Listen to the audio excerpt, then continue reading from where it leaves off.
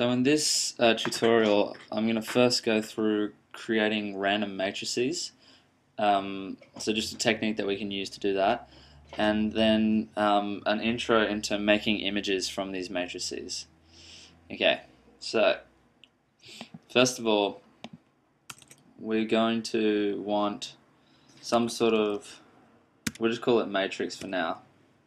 And this is just an empty array. So now, let's say we want matrix is equal to zeros, and then we want it to be a 6 by 6 matrix or something.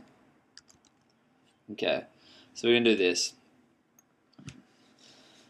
Next up, we want to go 4 rows equals 1 to 6, and then end that.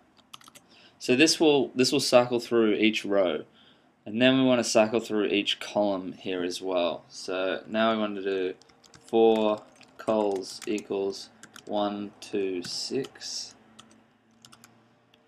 And so now, by doing this for loop inside a for loop, we get to go through each element of this 2D array.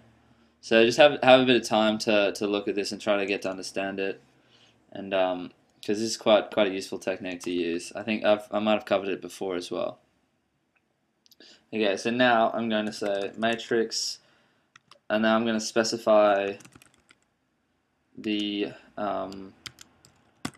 index of it. So first up, it'll be rows will equal 1,